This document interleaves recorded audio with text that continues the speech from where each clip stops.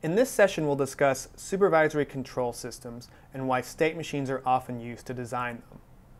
Supervisory control systems anticipate and manage abrupt changes to a control loop. Since state machines deal with discrete transitions between modes of operation, they're ideally suited for tackling such a problem. Let's take a closer look at how they can be applied. This schematic here describes the behavior of a classic feedback control loop. We have a system that we'd like to control, which I'll refer to as the plant. If you prefer not to think in the abstract, you can consider the plant an automobile. Now, what we want to do is match certain attributes or states of the plant to a desired or reference behavior.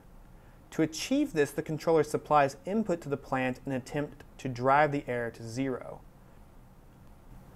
Control schemes like this work wonders when the rules of the game are fixed and unchanging, but we can easily envision a more complex system in which the component of this diagram changes so quickly and so drastically that our fine-tuned controller simply can't handle it. When such discontinuities demand that the control law fundamentally changes, an extra supervisory layer of logic is required to manage the switching. So how would we conceptualize, test, and implement a supervisory control for a cruise controller? What we'll do is create a state transition diagram that consists of two states, engaged and disengaged. Each state represents when different control laws are in use.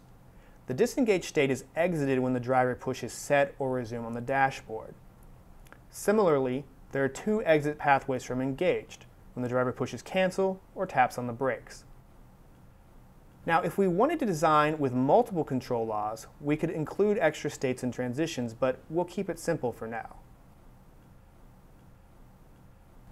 So you can imagine the supervisory logic as a layer that operates at a higher level than the continuous control laws.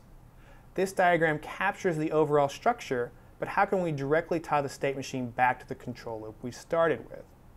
Of course, if it's just a conceptual diagram, we don't really need to worry with this. But if it is important, we can make the connection by specifying what the controller is supposed to do inside the modes engaged and disengaged. And while we don't see the full details of the function ccontrol, we presumably know what this means and where to go to review the source code. So we looked at a cruise controller as an example, but supervisory logic can be applied to a whole range of systems, anything from microwaves to space stations. State transition diagrams are useful not only for understanding these systems, but they also aid in testing and verification when created in the proper software package.